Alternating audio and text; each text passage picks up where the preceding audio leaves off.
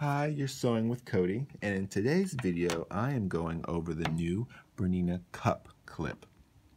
So this we just recently got in. This cup clip is designed to only fit on the BERNINA 96 ruler foot. As most of you know, this 96 ruler foot only fits on the BERNINA Q20, Q24. Well, it fits on all the BERNINAs because all the BERNINAs can use all the feet. But the 96 ruler foot can only safely work on a Q series. So that's a Q20 and Q24. But with your BERNINA Q series can also use the adjustable ruler foot number 72, which we use on all of our other machines. So we now have this BERNINA cup clip that only fits on the 96 ruler. So unfortunately, this cup clip will only work on the Q series because you have to use the 96 foot.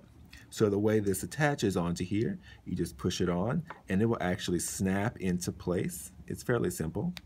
It'll hear a little snap and then you're good to go. So the purpose of this cup clip is so when we're stitching on the, if we have to stitch beyond the edge of the quilt, or if we have some thick appliques or any flanges on our quilt, which I absolutely hate quilting because what happens, but this will prevent what I'm about to show you from happening.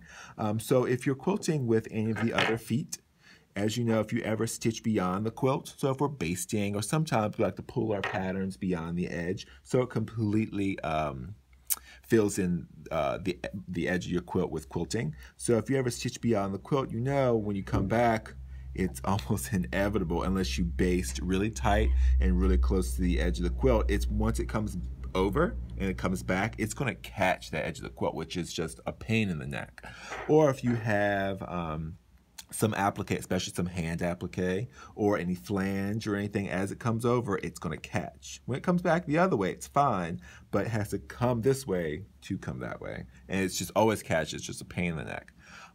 So anytime a customer brings in a quilt that has a flange, not only do I cringe, but it's mandatory that they take it back and they actually edge stitch it down, because not all of my long arms have a cup like this. And like for BERNINA, we just finally got this cup. So the flanges are a nightmare when it comes to a long arm quilter. I absolutely hate them because of the fact that if I have to stitch over it, which I do, it's going to get caught. So with this cup clip, now you have a bowl that's basically attached to your ruler foot. So when I come over and then come back, it just rolls right over everything. If your flange is flat, it will just stitch right over without a problem. So that's the purpose of this bowl, or this cup clip attached to our 96 ruler foot. So another thing, when you are using, and remember, when you're using this cup clip on your ruler foot, you can no longer use rulers because you no longer have that nice 1/4 inch.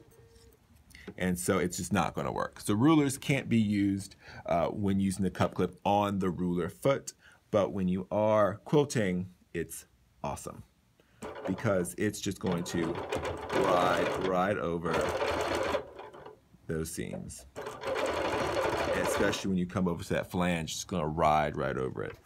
So that's the benefit and the beauty of the cup clip for the number 96 ruler foot for the Q20 and Q24. To take it off is super easy.